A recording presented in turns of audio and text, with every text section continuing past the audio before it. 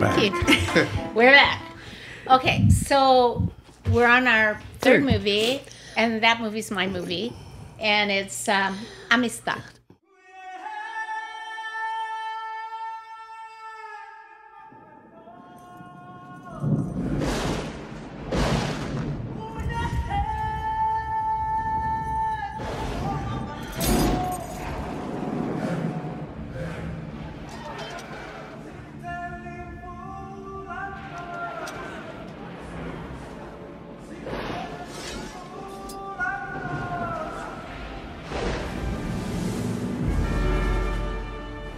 First detained by officers of a survey brig off the coast of Long Island. Can only assume that the charge is murder.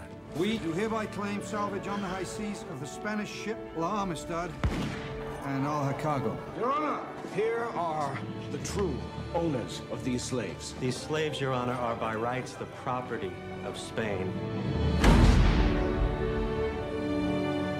You and this young so-called lawyer have proven you know what they are. They're Africans. Congratulations. What you don't know is who they are. This could take us all one long step closer to civil war. Immediately surrender these goods! Our president has appealed the decision to our Supreme Court. We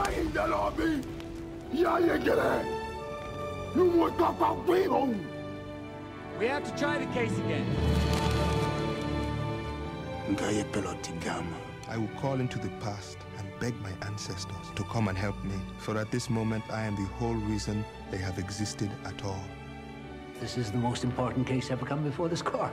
Because what it in fact concerns is freedom, the very nature of man. And the proof is the length to which a man will go to regain it once taken.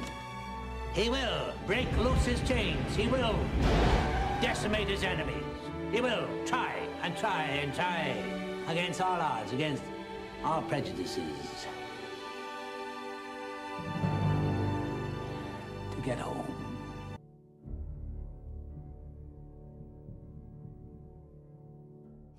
Now, I really think Amistad got a bad shift. It's Steven Spielberg, but people really didn't like the movie. I'm not really sure why they didn't like the movie. I even read Roger Ebert, and he didn't like the movie. He liked it. He does a great analysis, but on the top of it, he didn't quite like he was comparing it to Schindler's List and A Color Purple, and he was saying it didn't have the same emotional impact that those movies had. I disagree. And, Me too. And did you say you disagree? I disagree. I disagree also. Mm-hmm. It's like it's a different movie. It's not about it was a director, obviously, Steven Spielberg, and I think this is one of his best movies. It just really didn't get the attention I think it should have had. And written by David H. Franzoni. He actually wrote Saving Private Ryan. He wrote so many things, right? So the characters in this are, the major characters are, the character of Cinque is Jimon Hansu. Matthew McConaughey plays Roger Baldwin, their lawyer. And Anthony Hopkins plays John Quincy Adams, who becomes their lawyer for when they're going before the Supreme Court. And Morgan Freeman plays Theodore Jodson, and Nigel Hawthorne plays Martin Van Buren, who was the president. Okay, so don't you think it's amazing? This is an amazing story. What's the story? Tell us the story. This is based on a true story. Events that happened in 1839.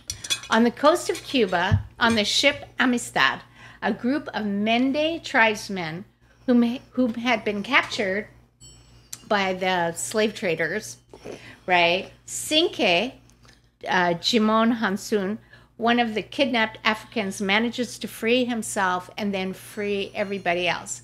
They take over the ship and want to go back home. They keep two of the slavers, but the slavers kind of trick them, and they want to go back to Africa where they're from, and they take them to basically around Long Island, New York at that time, right? That's where they're from. Okay, so let's see. They're immediately charged with murder, mutiny and murder, but they don't really understand anything. They don't understand where they are. They don't understand the language, or the culture, anything. Oh, yeah, nothing. Yeah. They right. They're in a legal battle that ultimately takes them to the Supreme Court. And I want to know is, why don't I know that history? I think that's the most amazing. As a person who writes myself, if I heard this story, I have to write about it. It's like, I cannot believe this is a story in history that I've never heard about, and it's great. Right. And so in Steven Spielberg's usual way, what I love about Schindler's List is he picks a Nazi as the kind of hero of the story. You know what I mean? It's like he kind of takes a weird twist on things that I really like, but it's okay. How do good people? This is the story. How do good people work within a corrupt and evil system? Which is kind of a dilemma we have always now. Yeah. It's like, how do we function? And that's basically the story. It was like, it is so amazing that I really think you should watch this. I liked it for a lot of reasons, because I'm kind of androidish. And what I mean is, like, what I liked about it is, like, Matthew McConaughey is this kind of real estate lawyer. And he is looking at it as totally a property case. Like, it's kind of like they are not, the murder part doesn't even come into it, because it's like, no, they were kidnapped. They are not property, and therefore they were allowed to defend themselves. And slavery was illegal at that time. It was slavery, but not really. It's like kind of now. By law, though. Yeah, so, it was. So they go through it through a law way. You couldn't go to Africa, bring slaves, but if you were born into slavery, yeah, they have different rules. Yeah, right. You could still keep those slaves, and all those children would still be your slaves. But yeah, they went through it. They have these, from a total legal aspect, which was interesting. Yes, you know. Yes, but it was a total legal aspect. It's not like that. That's why Roger Ebert did not like it. He thought it lacked emotional impact. But I have to tell you that Djimon Hounsou, oh my God, like you said, he is physically so intense. He can't speak English. He can't speak, right? And his presence is so there. I mean, it's like he is totally dominates every scene that he's in. He has gravitas. Absolutely. But I don't think he ever had a role like this. No. This is the role of a lifetime, and he pulled it off. Matthew McConaughey, the character he plays, is fantastic. And I kind of relate with him because he's so analytical. It's like he is looking at them totally as a property case. And then as the movie... Also because because there's different parties who come up and say, these slaves belong to us. And there's the parties... Oh, yes, there's all these people. Representing the Queen of Spain, who's 11. Like an 11-year-old. There's the Cubans who's supposed to go to Cuba, the two guys. There's another ones too. I mean, there's a different party saying... So they're treating them like property. So he goes, this is a case of property law. So if they're going to treat them as property, we're going to have to approach them from that point of view. You know? Yes. But at the end, he kind of comes around. It's like he He grows. He grows as the thing goes. But I really liked him as the lawyer. I thought he was plays really lawyers all the time.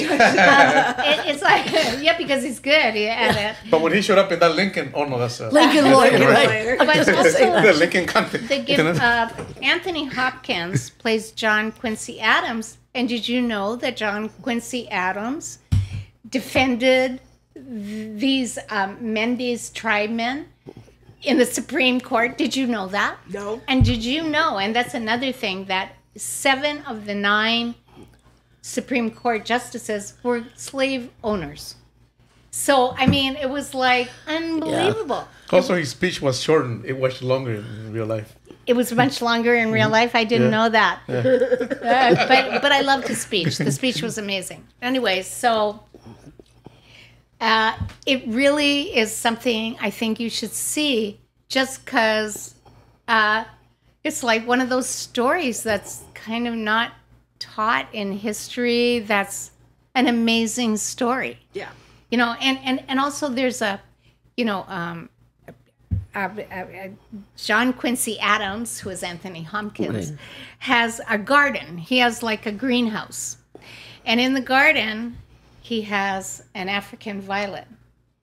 And when there's a scene when Cinque sees that, he recognizes it right away. And he takes it off, and all these flashbacks come with his wife. He has 3 children. The guy's a real guy. I mean, I looked to see what happened to him after. Right. And he just gets so homesick that's kind of like his, just an amazing movie, and I think you'll like it. Go ahead. Me? Yeah, you know what? I know this movie. I love this movie. I remember when we saw it in the theater too back then. The one thing I like about, to me, the movie is about a legal case. I mean, it's around slavery and all that, but it's law and order. It's a movie. It's a court case. One thing I like about Spielberg too, like that he gives you all sides. He doesn't make it just these guys are bad and these guys are good. He makes it these guys are kind of good and bad, and these guys are kind of good and bad too. But two examples are that one of the guys representing the slaves, or he is willing to have them be killed for one of the good guys. Yeah, it's actually and a he's friend representing them because he will pick up the case. It's the abolitionists. Yeah, the abolitionists, because they'll become martyrs. So what he's saying, like, wait a minute, you're about to kill the same guys. He says that to Morgan Freeman, the character Theodore Johnson. And he also shows that the tribe, the Mende, they get captured by other tribesmen, African tribesmen, and to be thrown into slavery. So they were their own people were throwing them into slavery because of rival tribes and everything. So it's very great. It's a very great thing. It's complicated. There's no you guys do this and you guys do that. No, everybody's involved, good and bad. So it's very great. So but Spielberg, like Color Purple, he talks about slavery, but or racism, but the movies are really about misogyny, men and women, and he's doing it through slaves. So he's really good at doing that. There's no slave. They weren't slaves. No, not slaves. Well, through the. Syria was a slave in every other way, except name. And Debbie Allen is the one that. The reason why the movie was made. She's the one that read the. She's one of the producers. The books, and she went to Debbie Allen. Which choreographer? She came on the books. I know who she is, but which movie? This movie, Amistad. Oh. She went to HBO and they said we'll make it into a film. Then they went to DreamWorks, and Spielberg had just done Jurassic World. And he wanted to do something a little more substantial, so he said, "I'll direct it." Also, because he's DreamWorks, and so the Jurassic World, he did this, and then he wasn't there much for the post-production of it because he was already working on Saving Private Ryan. Oh, jeez! I have to say though, So is that it? Sure. Sorry. Got anything tidbits for me? Let's see. I actually. Even though I'm not a religious person, I thought that scene where he's talking about the Bible and it shows other cultures. Look at it; they have their own personal stuff and everything. He does that really well, really powerful, Spielberg. And there's a couple of scenes. I was going to say something about Morgan Freeman too, but now slipped my mind. But there's a lot of very powerful scenes that Spielberg can just get you. You're like, yeah. Anyways, Well, yeah. but I agree with you, and I liked your thing that, like the Titanic is It's the this backdrop. sounds bad, but the Titanic is the backdrop of A love the love story. story. In a sense, the slavery is a backdrop of this Or a legal Or a case. legal case. Right. I think he's brilliant. Yeah. Yeah. I'm good. Yeah. That's Yeah. good, yeah. And what do you think? Again, well, two stories I love. Spielberg, the cast, again, great people, Yeah. amazing Big cast. freaking people. Yeah. Yeah, it's judicial law. You know what I mean? That's really what the movie is about. But it is. It is about pain. It's about anguish. It's about memories. It's about the times we're in right now. Still dealing with this, having to deal with it. Yes. And the lawyer, like when you said, McConaughey, being a property lawyer, Roger Baldwin is. Thank you. Roger Baldwin is everything is precise. Oh, Right. your grass can't be more than 2 inches, or this can't be that. Okay, no, that tree's not on your property. It's kitty corner. Like everything is analytical and Legalese. precise. Yeah, with property and what is and what can't be. So it's actually, it's so perfect. it takes away it helps you deal with the story, which is Dehumanization really of awful. humans. Yes, it helps you. Well, it helped them too. Yeah. Yeah, like I don't know why this shit is not. I don't know why America's got so much history with so many different isn't the good flavors. stuff? Why don't we know the good stuff? Where is all this stuff? I know there's world history. Like Right. there's American history. Then there's like you could take world history. Right. But Ancient still, history. exactly. But still, this stuff should be taught in schools. I can't believe that it wasn't. But as they're tearing down all the statues, changing everybody's name, so it's totally homogenized. You need the bad stuff in a statue, so okay, that's something bad that we've done. I agree We with you. need to learn from that. I mean, it is getting ridiculous. The thing is that, but the thing that Sean's saying is that the statues might be there, but stuff is not really taught. So people are like, "Who's that?" Who's that guy? And now they'll never know that, bad or good, because they're taking everything down. Okay. I hate that, but I like what you Okay. said about the technicality of the law, because that's what makes it so understandable. That's what they did really well here. Yeah, Yeah. absolutely. Yeah. So what do I you loved it. I loved it. So what do you think, Pat? When I first saw this movie, I did not like it. And I know, in I fact, remember. I remember thinking, oh, we got to do this horrible movie. I hate it. Because I found it very boring for the first 20 minutes. And How could that be boring, Patty? okay, I'm going to tell you. Hold that thought, Sue. They should have done. See, you hear the Mendez language, but they never said in English what it was. So I have no idea what they're saying. Yes. So how can I relate to anybody if I'd have a clue what they're saying? But also, But later on, then they do. Then it got interesting. I think, not to interrupt, the part of the movie is that we don't know where they're from, and not knowing the language is also part of it.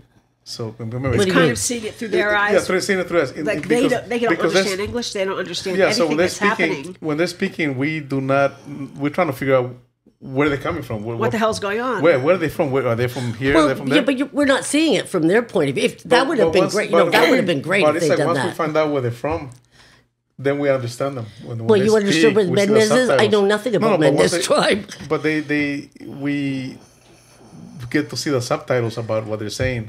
But Then initially we it don't got know. personal. Then you could relate. But no, if they had done it that way, where even without having any subtitles saying what they're saying, I totally, to me, was just a black and white. I don't mean color thing. I mean black and white. Yeah. Like, Yeah. what the hell? Okay, they're doing this. They're doing I this. think it was on I think it well, obviously it was Well, on it was purpose, or bad. it would have been changed by It now. didn't work for But them. I really think that it is to do just that, is to fuck with our heads like, what the hell is going on? Am I in a foreign film? Like, what is this? See, I didn't get that at all. I knew what was going on. You know, it's slavery. You know, it's some white guy from America bringing them over, but you don't. It wasn't a white guy. Spaniards. It was Spanish. What I'm and saying that's another is, thing about the movie. Shows you that everybody's involved in this stuff. You know, this guys were Cubans because it's great. Spain. It's great. There's just everybody's. That's to say, it's great because it's great. I think we're like Matthew McConaughey. He's trying to figure out their language, trying to figure out where they're from. So we want to feel his confusion too. Just out of I wasn't even at that part yet. I'm talking about the first 15 minutes where they're not even at the port yet. It wasn't until I could understand what the slaves, I'm quoting here, slaves were saying. Did I get any kind of interest in what was going on, except that people are hurting people, right? And then you really get caught up in it. But until then, I got to say, thank God I watched it 25 minutes, and I thought, oh, God, it's going to be the same thing. And then it got really interesting, one, because I'm like you. Yeah, the court True story, case. I love it. And the court case, because I love court, I love law, and because they did approach it like property. Because even though it's not about property, but that's the way they had to go in to win it. Yes. So, yeah, That's what else the did way I put? And I actually really thought the lawyer's argument was really great because they were like, murder, mutiny. He's like, no, that's not a murder mutiny case. This is a property case. And it was like, that's kind of cold-blooded, but... That's the law. But I thought he was kind of a brilliant lawyer for going past all that. Yeah. You know, Absolutely. and just going... And it became nothing about murder and mutiny. It became about property. And the other thing I was going to say, Steven Spiegel. Precious. No. Steven, what's his name? Spielberg. When they do flashbacks and you see how horribly, I mean, most of these people had never been in a boat. I mean, I've been in a boat, and I can't imagine being on those seas at the bottom. I mean, just the terror. How about when they threw those people overboard? They were running, they were running out of food, so they just threw over They really the depicted people. desperation well. I thought and he has a way of doing that by how he shades everything. Just the angle, the camera angles. He does that incredibly well. And I thought it was incredibly personal once I could understand what they were saying. It was, but it was almost like the slavers were totally impersonal. Because they didn't think them as people. They did not, yes.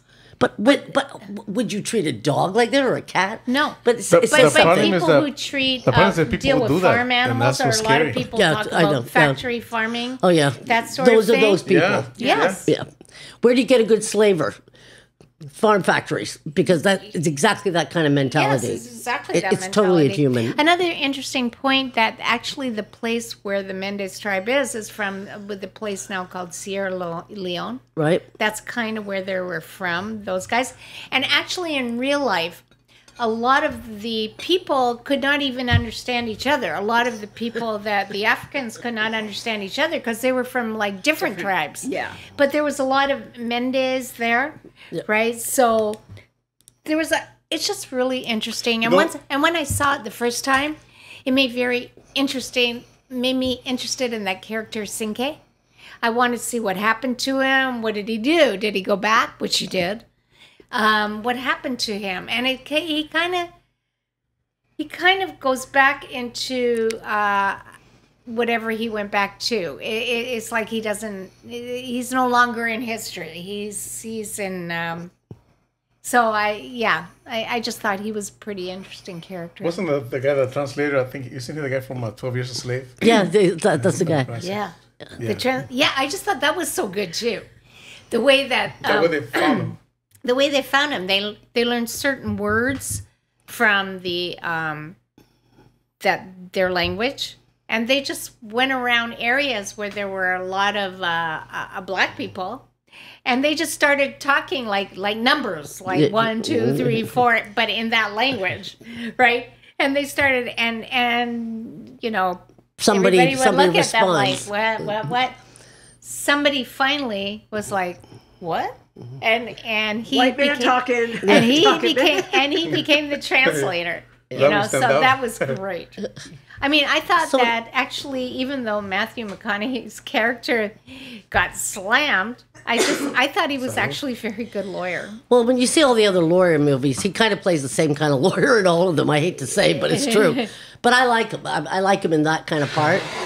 But he always plays that intense. The passion. The passion. Well, no, he isn't. That's why I like him. He's kind of practical.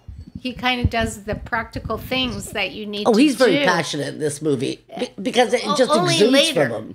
In the beginning, but I mean, in all the lawyer movies, and he plays a lot of lawyers. But I think this was probably one of his first because he's really young in this. So, did we give this a number? Patty, what's your number? I'd give it an 8. Oh, a 10. I'll give it a 10. 10. Hey, you gotta watch the thing. Yeah, watch it for sure. We're back.